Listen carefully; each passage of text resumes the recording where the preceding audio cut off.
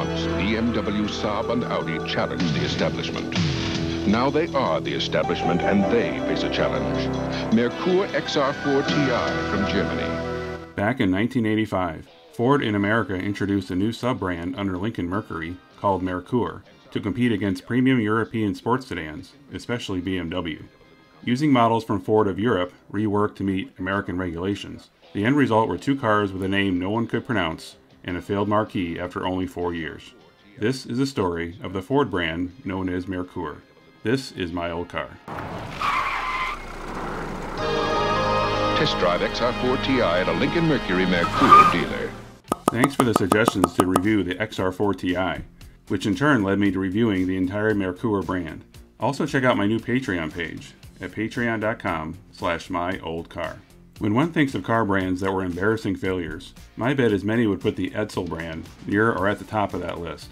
You never saw a car like the 58 Edsel. Named after Henry Ford's son, the Edsel was expected to be the car of the future, but its low quality and hideous looks killed it after only 3 years, and in today's dollars, a $4 billion loss.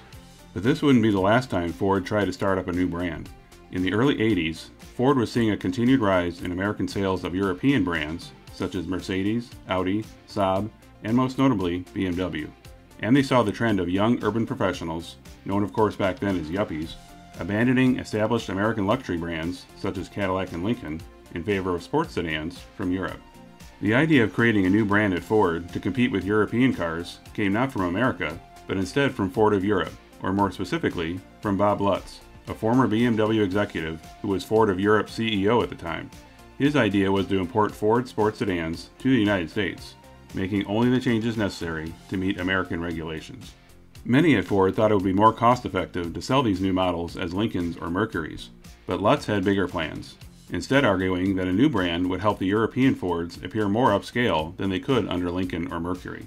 It is essentially the same idea that Japanese automakers would later do themselves, with Honda creating Acura in 1986, and Toyota and Nissan creating Lexus and Infiniti in 1989. The new brand name for these European Fords became Merkur, which is German for Mercury. Although the name Merkur may have sounded European, it really only did when it was pronounced correctly, and of course most Americans couldn't, instead pronouncing it as Merkur, which undoubtedly hurt some of the cachet the new marquee was intended to produce. And unlike the future Japanese luxury brands, the Merkur would not have its own dealerships, but instead be sold in existing Lincoln and Mercury dealerships. The first model to be imported to America as a Merkur started with the Ford Sierra XR4i. The Sierra first launched in Europe in 1982 and came in 2- and 4-door models, but it was the 2-door model that was chosen for import to America as a Merkur due to its more sporty nature and modern, at least for the time, aerodynamic shape, and therefore was considered the better option against BMW. The cost? $50 million, or over $125 million today. But the name Sierra wouldn't work in America, with GMC already using the Sierra name as a trim level on its trucks, and Oldsmobile using a differently spelled but same sounding name with the Cutlass Sierra. So they decided to just use the XR4i portion of the name that came with the Ford Sierra. However, the Merkur model name changed slightly to XR4 Ti, with the T indicating turbo, to designate its 4-cylinder turbo engine that was already in the Thunderbird, Cougar, and Mustang. Tighter emission standards in America meant the Sierra's 15-year-old V6 wasn't an option, and the turbo's 170 horsepower, at least when paired to a manual transmission, was better than the V6's 148 horsepower, which definitely helped considering the stronger bumpers and side impact beams required to comply with American regulations added 280 pounds. But the XR4 Ti had an uphill battle to win over customers thanks to its unusual look. Although it was a 3-door hatchback, the XR4 Ti had both a C and D pillar, as if one of the windows was intended for a door that wasn't there. Even more odd was the 2-tiered spoiler in the back, which maybe provided a bit of improved performance, but honestly probably more annoyed owners by obscuring their rear view. Stop drooling. You know you want it. There was also the lackluster response from the 800 Lincoln-Mercury dealers who agreed to add the Merkur brand. They took on the expense of marketing the XR4 Ti as a separate brand, which sold for over $40,000 in today's money, when they could get higher margins from their Lincoln models. The XR4 Ti did make Car and Driver's 10 Best list in 1985.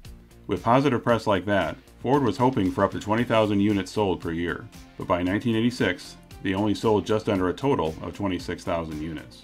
Now, those are sold as Fords in the UK, but here it's sold as a what? Merkur.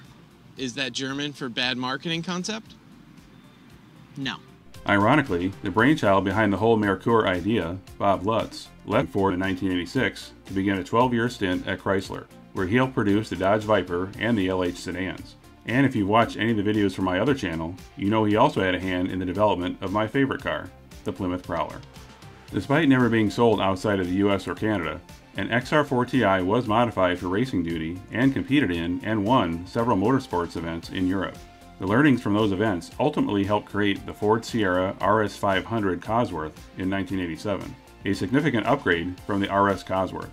With only 500 copies made, its sole purpose was to make it unbeatable on the track, with a larger turbocharger and intercooler among its many upgrades, making 224 horsepower. With the Merkur brand having only one model for its first 2 years, Ford finally was able to import a second model from Europe in 1987 for the 1988 model year.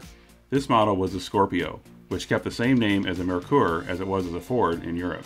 This 5-door hatchback was intended to provide a sportier alternative to Lincoln's Continental and Town Car, and compete against larger European sedans from BMW, Mercedes, Audi, Saab, Volvo, as well as a short-lived marquee that may make a good future My Old Car episode, the Sterling.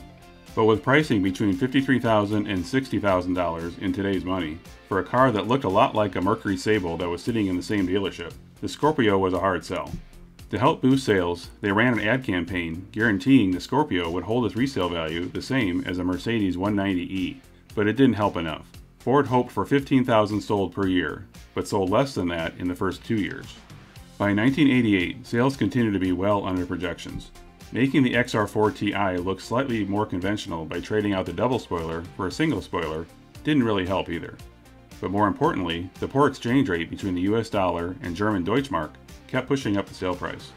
The Merkur name simply wasn't catching on, so before the start of the 1989 model year, Ford stopped marketing them with the Merkur name and just referred to them as the XR4 Ti and Scorpio.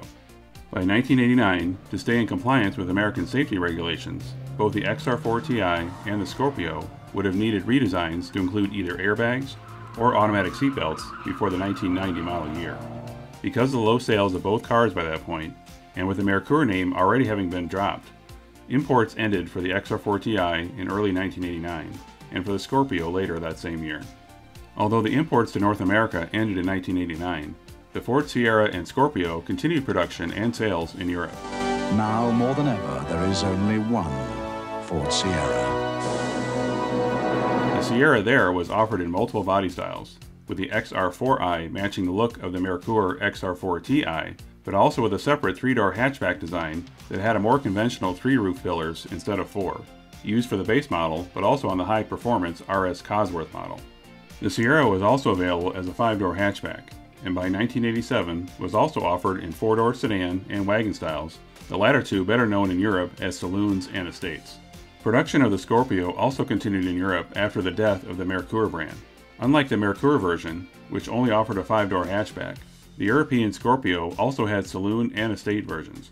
This changed in 1994 with a second-generation Scorpio, in which the hatchback was dropped. The second generation shared some inner workings with its predecessor, but the look of both the interior and exterior were radical departures from before, with many thinking it had become Americanized, and therefore, of course, much more hideous looking.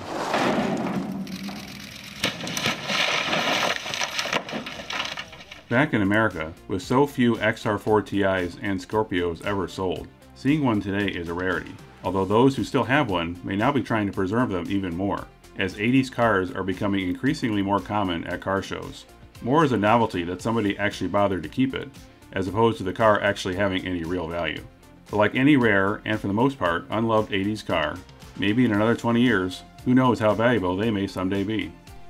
Thanks for watching. If you like this video, click the like button and subscribe to my channel. If you once owned a car from the 80s to mid-2000s that you rarely see today, and would like it featured in a future episode, leave a reply in the comments, or contact me at the email shown here. See you next time. Get me out of here.